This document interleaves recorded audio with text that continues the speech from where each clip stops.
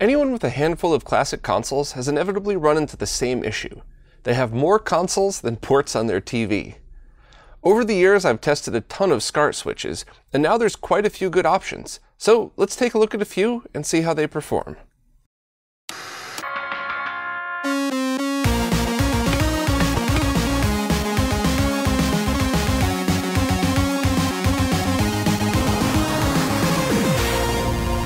While I would have loved to have tested every single SCART switch out there, I think a much more realistic goal for this video would be to test some new switches that were just released, test an old favorite, and more importantly, show everybody how I'm testing so that whenever a new switch is released, you could just repeat these tests yourself to see if it's a good quality switch or not.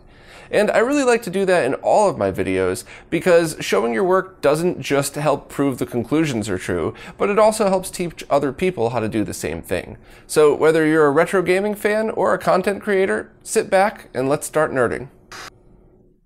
Here's a quick summary of each switch I'll be testing. First, the SCART switch has been the premium choice for quite a few years and offers 8 inputs and 2 outputs, all with automatic switching. I'll be demoing the latest version that ships with a case that looks similar to this without the plastic around the sides. This bumper case is made by Laser Bear Industries, comes in a ton of different colors, and it does a great job keeping dust out of the switch, so I do recommend picking one up. As a note, the switch shown in these B-roll shots is actually an older version of the SCART. See, a friend of mine made me a custom metal case for my latest edition SCART, but I won't be showing it much as it doesn't match what you'd be getting. The only differences between the two on the outside are the power connector and the sync toggles, as you can see here. The older switches just have a C-Sync on and off switch, while the latest SCART uses dip switches to change settings. Next, the SCA101 is a brand new switch that sells for around $200 with a ton of features, including 10 inputs, RGB gain control, multiple outputs, and picture control. It's also the only switch I've ever tested that supports both SCART, which is a European standard, as well as JP21, which is a Japanese standard that looks identical but is wired differently. Lastly, I'll be showing the Taxon tool switch, which sells for around $160. It's the only one here that's both an automatic and manual switch. Another switch that I reviewed a while back is the 6-input, 1 output at a time Otaku switch. I don't have mine any longer, but I still have my test data from the old review, so I'll be referencing it a bit here. It's by far the cheapest of the bunch, and if you're really on a budget, you can buy it without a case for around $40. One of the most important things to test about a switch is if it adds any interference to the signal, and to do this, I like to use an RGB SCART cable that syncs on composite video for my video captures. For these tests, I'll be using a fully shielded cable that shows no noticeable interference when connected directly to an OSSC. I'll also be using the first level in Super Mario World, as this shade of blue is great for picking up interference. Now, keep in mind that all analog signals will show interference when we zoom in this far. Also, please note that these captures were taken with my usual methods, and all images are integer scaled to this video. This is actually a very clean solution overall, and in contrast, here's an example of how a bad switch looks, like some of those older Bandridge switches. The reason the switch does this is exactly the same reason an unshielded cable adds interference. The colors in the composite video line bleed into the blue line, and this interference is the result. So now that we know we have a clean setup, let's connect the SCART switch. I'll be connecting the console to the input port farthest from the output port in order to give the signal a long way to travel. I'll also be using the SCART coupler to connect the OSSC, as it's the cleanest way to connect the two. More on that in another video, though. As you can see, there's a tiny bit more interference on the SCART switch than direct, but it's impossible to see without zooming in this far. Overall, it looks great. Next, we'll show the SCA101 using the exact same setup, and this one also performs well. I don't have any JP21 cables to test, but I don't think that would make a difference. And for the record, I did test other ports on the switches just to make sure that they all performed equally, and they were all the same. Lastly, the Taxon tool switch seems to have a tiny bit more interference than the others, but I'd still call it a good solution. As a note, the Otaku switch also passed this test as well when I performed it during that previous review. tried taking audio recordings of the switches using a similar setup as before. I also used MD Fourier audio testing tools to compare the difference between how it sounds directly into an OSSC versus through each switch, and the results were pretty close. It's hard to explain them without going into a deep dive, but I also always record game audio for subjective tests as well. I like to use the opening of a Konami game since the white screen could often cause a buzz on the audio lines. With these subjective tests, all sounded the same except the taxon switch. Now, I doubt most people would notice, and I could only tell the difference with headphones on, but I wanted to mention it just for the audio files. I'll leave links to original samples for anyone interested.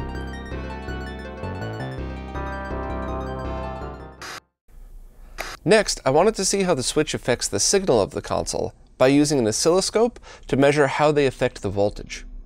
For this test, I'll be using a Super Nintendo outputting 100% color bars so we can have a consistent reading. As with before, I'm starting with measurements taken when connected directly to the scope as a base reading. You can see the full composite video signal here, with the sync information being the square wave at the bottom. Okay, let's see how the switches handle this. First, through the G-SCART, the RGB levels appeared identical to the control test. When sync regeneration is turned off, the composite video signal matches as well. The latest G-SCART has two types of sync regeneration that are adjusted with jumpers. Toggling the first one will strip the signal of any information that isn't sync. You can see the voltage is still perfect for use with SCART devices as well. The new G-SCART has a few more options though. Toggling the second switch will convert sync on green to RGBS. The most common scenario you'll run into sync on green is when you're using the PS2 in RGB mode and try to play 480p games.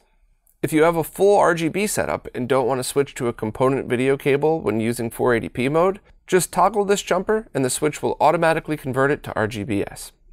Lastly, the third toggle is a special sync regeneration that fixes Sega Master System sync on monitors like this one that have compatibility issues. Unfortunately, it doesn't fix PC Engine sync, but hey, not bad for a free feature. Oh, and as a note, the last toggle switch is for the LED light. Next up is the SCA101, and it also shows all the same voltage levels on the RGBS lines. I tested the levels both with the switch turned on and with it completely unplugged, but it didn't make a difference. As a note, this can operate as a basic switch without any power supply at all, but power is required for all its extra features. Once you've plugged in power and flipped on the power switch, you can now access some other controls. The first I'll show is RGB gain. This can adjust the output down to 0 volts all the way to double the original voltage. Now, this is something that kind of walks the line of, is it safe to use or not? And I think the best example I could give is the opposite. So if you have a TV and you turn up the brightness on it, you could get it so bright that it washes out the image, but it's not going to hurt anything. Alternatively, if you turn up the voltage of the video signal too high, depending on the source device, there's potential to damage your equipment. I realize that since both things have the same effect, it's hard to differentiate between the two, but there is a difference. And while it might be safe to use and play with, I really wouldn't recommend touching the brightness control unless you really understand what you're doing, just to be safe. Same goes with the sync stripper. With it turned on, it's outputting TTL level voltage, and you shouldn't use that with SCART equipment. Just to be clear, there's absolutely a bunch of scenarios in which high voltage on the sync line is really good for people's custom setups, but never for SCART setups. If you're going into an OSSC, RetroTink, or FrameMeister, you don't need a sync stripper anyway, and in general, I wouldn't use one unless I knew I needed it. It's my opinion that unless you know you need high voltage, maybe just put some tape over the switch just to remind yourself not to flip it on accidentally. The Taxon tool switch doesn't have a sync stripper, so pass-through is all we need to test. Unfortunately, all the levels seem lower than direct. Not enough to make a huge difference, just a slight dip in brightness. There's some potentiometers on the board that I could tweak if I needed to, but that's never been a requirement with the SCART switch before. I mean, it's totally common to adjust arcade voltages with super guns, but it's very uncommon to see SCART devices require any tweaking like that at all. Now, right on the Taxon Tools webpage, they also talk about DC coupling and how the way the switch is built could lead to a situation where no real black is achieved, or the colors on certain displays are not correct. They also mention that hum loops are also possible, so they're already acknowledging the audio interference I found before, and from the sounds of it, some consoles might be much worse. I'm not trying to be overly critical of the Taxon, but their own page even discusses this, and none of these are issues with the other switches. Each of these switches offers multiple outputs, but in their own unique way. The G-SCART switch has 2 SCART outputs, which can be safely used simultaneously. The Taxon Tools switch offers 1 SCART and 1 set of RCA connectors for each signal that can also be used at the same time. The RCA connectors can be really handy if you're going into an RGB monitor, as all you'd need is a good set of RCA cables and some RCA to BNC connectors. I just use a set of HD RetroVision cables for RGB and audio, then a single cable for sync. Please remember that the signal isn't changing. It's the same RGBS as the SCART adapter, just with a different connector. The SCA101 has a bunch of different options though. It has 1 SCART output and RCA outputs, but it also offers an 8-pin mini DIN wired to the XRGB Minis pinout, and an 8-pin large style DIN with the pinout printed on the bottom of the switch. Simultaneous output is where it gets a bit weird though. With the RGB gain turned off, the output is just passed to all options, and it's not good to use more than 1 output at a time. If you do, the voltage will drop, and it'll put a strain on the console. If you turn on the RGB gain control though, the signal is routed through an amp and should be safe to use multiple outputs, but unless you have an oscilloscope, it's impossible to know how high to set the gain. You can try eyeballing it, but definitely aim for dimmer rather than brighter, as you don't want to raise the brightness so high that it'll blow out your equipment. Honestly, I'd consider simultaneous output an expert-only feature of the switch. As a note, the Otaku switch has 2 outputs, but only 1 can be used at a time as there's no distribution amp. I still like that you have a choice between SCART or RCA for all the reasons mentioned before. Each of these switches have a few more interesting things they can do. Now, with the G-SCART switch, we already talked about its sync regeneration, but it does have a few more tricks up its sleeve. First, while almost everyone just uses the auto-switching capabilities, the G-SCARTs can be controlled by a custom board that connects to the EXT port. A project like this was started a while back, as well as integrating an optical audio switch, but I'm not sure if the project was ever finished. Also, the newest version of the G-SCART switch can pass component video through. Now, it can't convert the signal, but let's say you have 7 RGB consoles and 1 component. If that's the case, just get a custom RCA to SCART cable, plug that console in, and when you're using it, simply press a button on your RGB monitor or OSSC to switch modes, and the signal will pass through. Once again, it doesn't convert the signal. Whatever you put in comes out the outputs. As a note, most manual switches should pass component video through as well, along with pretty much any other signal you throw at it. As long as it's a basic push-button switch, everything should just pass through without any problems. Oddly, the SCA101 wouldn't pass component, and it probably uses the sync pin for some kind of detection. The Taxon switch wouldn't pass component in auto mode, but it worked just fine in manual mode. And that's another feature I like about the Taxon. It has both manual and automatic switching options. It's pretty cool that both scenarios are covered. The SCA101 has a really unique feature. It can accept both JP21 and SCART at the same time. The LED next to the port will tell you what signal it detects, then you can select which mode via the gray buttons. Push it in to set it to JP21, or leave it out for regular SCART.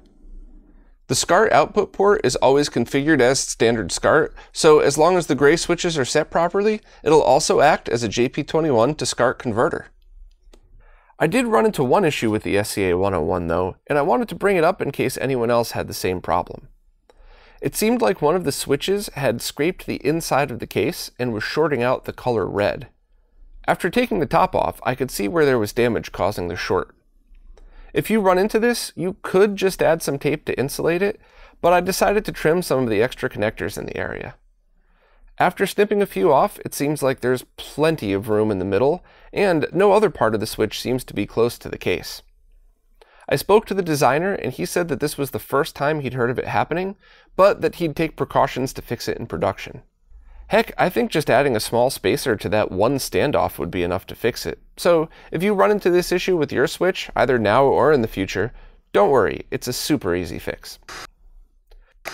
So there's almost zero chance of a SCART switch adding lag to your consoles, but I want to test it anyway, as well as the final feature of the SCA 101. H and V controls that allow you to adjust the image in any direction you'd like. As you can see, there's 0 milliseconds of lag both before and after the image shift is turned on. That's a pretty neat feature that I rarely see in the retro gaming world, other than with Extron devices. I imagine there's a few setups where it would really come in handy. While I didn't show the Otaku Switch too much in this video, it's still my go-to recommendation for anyone looking for an entry-level Switch. The model I tested seemed to work fine, and because of the low price point, I don't even care that it's missing any extra features. I think it works perfectly fine just as a basic Switch. The Taxon Tool Switch performed okay, but at its price point of around $160, and with its issues, everything else seemed like a better option.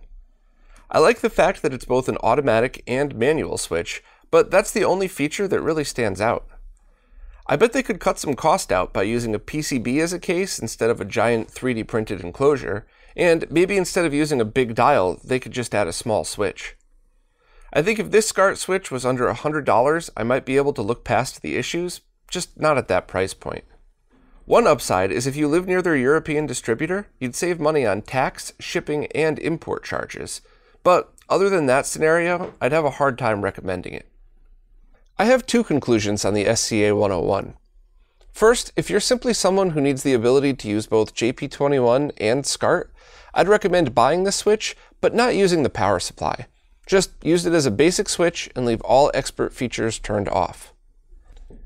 On the other hand, expert users might really be able to take advantage of this device. I imagine someone running retro game tournaments would really appreciate the RGB gain control, especially to compensate for something like long runs of cables. Also, the high voltage C-Sync might help with distribution or capture issues, and I'm sure the H and V controls can come in handy as well. Please just remember that all of these should be considered expert features. My personal favorite is still the G-SCART Switch, but I'll admit that I'm biased based on time. See, the G-SCART has been around for a long time, and each revision has been passed through the hands of some of the pickiest, most brutal retro gamers all around the world. To call it thoroughly tested would be like calling the sun bright. It is expensive though, so my recommendation is to pick what's best for you. Well, that's it for this time. I really hope I was able to provide enough information that you'll be able to make a good decision about which Switch would fit your setup best. I also hope I was able to give everybody a good lesson on how to test some of these things, but if you think there's any tests I left out, please leave me a note in the comments and maybe I'll include it next time. Also, if you liked this video, please consider signing up for the support services such as Patreon and Floatplane, because without your support, videos like this, as well as all of the research and development that goes into them, would never be able to happen. Also, if you'd like to be kept in the loop of everything going on in the retro gaming scene, check out the weekly podcast available every Wednesday on all video platforms, as well as everywhere audio podcasts can be found. Thanks, and I'll see you next time.